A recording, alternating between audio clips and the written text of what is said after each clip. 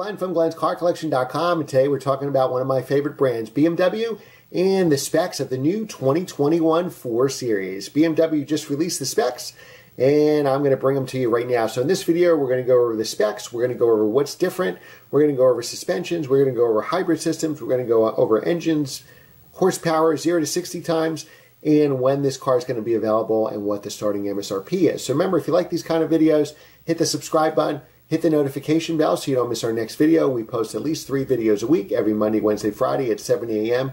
Eastern Time, and a lot of times I also give you videos on Tuesday, Thursdays, just because.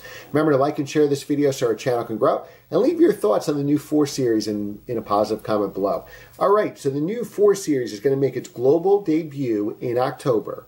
Now, a lot of this car and a lot of the specs are going to be the same as the new 3 Series, which came out in the 2020 model year here in the United States. So I have a full review of the M340 iX Drive and also of the BMW 330. You can find both of those reviews on this channel. I'll link them at the end of the video, so whatever we don't cover here will be covered there. So let's dive into the 4 Series. Well, it's going to come with 2 engines. Remember, there's not an M4 yet, so this is a new 4 Series. The base 430 is going to have a 2-cylinder turbocharged engine producing 225 horsepower, 294 foot-pounds of torque. Now, I've driven the 330, and that 294 is significant. You'll definitely feel the torque on this car. That'll give you a 0 to 60 time of about 5.5 seconds. Now, if you go to the higher model, the M440, you're going to get a 3-liter turbocharged 6-cylinder producing 382 horsepower and 364 foot-pounds of torque. That's going to drop your 0 to 60 time about 4.3 seconds. You can add all-wheel drive to either one of these cars, and then that drops the 0 to 60 about 0.2 of a second further, and we've already seen, like Car and Driver and Motor Trend with the M340 iX Drive, get 0 to 60 times of about 3.9 seconds, and I would assume the same here with the M440. Now, you do have that ugly grille, so comment below what you think of that front grille. Thank God they didn't put it in the 3 Series, but it is here in the 4 Series, so I'm not really sure what I think about this.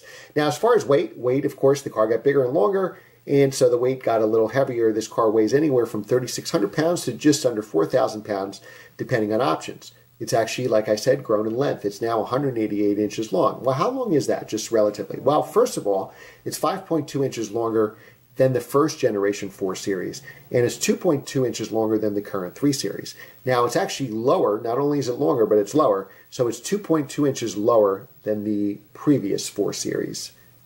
Now, to put that in perspective, the 188 inches in length, my E46 M3 is 175 inches long, my M2 is 176 inches long, so it's about 13 inches, so over a foot longer than those cars. Now, the car can come in rear or all-wheel drive. All-wheel drive is about a $2,000 option in the new 3 Series, so I assume it'd be the same here. Unfortunately, just like the 3 Series, they've dropped the manual transmission, and it's only available with an 8-speed automatic, torque converter automatic. Now, in the 340 and 330 is a very good transmission. When you see my reviews, I go in depth on the transmission, so you can, I won't go into it here, but actually for an automatic, it's very, very good. The shifts are crisp, and it does really well with acceleration and also with gas mileage. Now, if you get the M440 iX Drive, you get a standard M Sport differential. Now, that works in conjunction with the dynamic stability control to reduce understeer. And as car enthusiasts, we all hate understeer. Now, the M440 iX Drive will also get a standard 48-volt mild hybrid system. So that's going to come standard with a 48-volt starter generator and a separate 48-volt battery.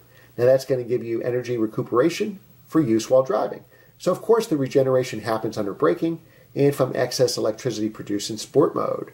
Now, that can increase performance up to 11 horsepower under hard acceleration by producing power for electricals and cutting parasitic losses. And the system can shut down the engine under braking at speeds below 9 miles per hour. So for the 4 Series Coupe, they're making a little more of a sports car than the 3 Series, so we'll have a stiffer body structure and a stiffer suspension. It's also going to have a wider rear track. Center of gravity will drop 0.9 inches, and that's supposed to, according to BMW, give a significantly sharper handling car than before.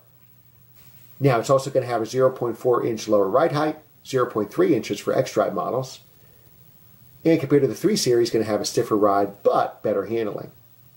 Now, if you get the optional M Sport suspension, which is going to be standard on the M440i X-Drive Coupe, that's going to firm up the springs, bushing and mount, anti-roll bars, and adds greater negative wheel camber. As a former autocrosser, as a current autocrosser, I love negative camber.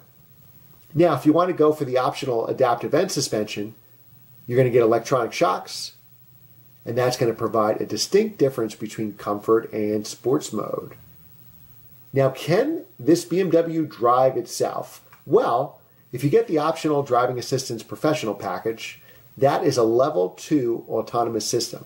So that'll give you active cruise control with stop and go, and extended traffic jam assist, which is actually extended hands-free vehicle operation. Now, if you get the optional parking assistance package, that gives you 3D surround cameras with a panoramic view, and that helps you, of course, parallel park and perpendicular parking spots. You can also get the backup assistance, and that records the last 50 yards at speeds less than 20 miles an hour, so that you're in a tight parking space, in a tight garage, it'll actually back you out of your parking space for you. You don't even have to touch the wheel. How much is this all going to cost? And again, we don't even have the hotter M4 yet, but the base BMW 430i Coupe is going to start at $48,595. Figure all-wheel drive in the new 3 Series has $2,000, so I would assume the same here. But the car you really want, if you can afford it, if you can swing it, is the M440i X-Drive Coupe, and that should come in at $59,495. Now, this is going to come out in October. Probably see an M4 next year, hopefully, and probably at some point an M4 CS. And this car is going to be a blast to drive. So let me know what you think in the comments. Let me know what you think about the specs. Is it worth the money? What other options would you like to see on the car? How you configure your car? And then I also want to know what you think of the looks, what you think of the grille. I actually like the side and the rear of the car. I like everything in the interior. I love everything about the car except the front. And I guess even though we're seeing it in pictures now and there'll be videos out, I'm still not going to be convinced till I see it in person. I'm not crazy on the grille, though I love the grille on the new 3 Series, which is, of course, a lot smaller. And I think we'll have to wait and see. But right now, I'm not convinced on the grille. Let me know what you guys think in the comments. Thanks for watching. Remember to like, share, and subscribe, and I will see you next time.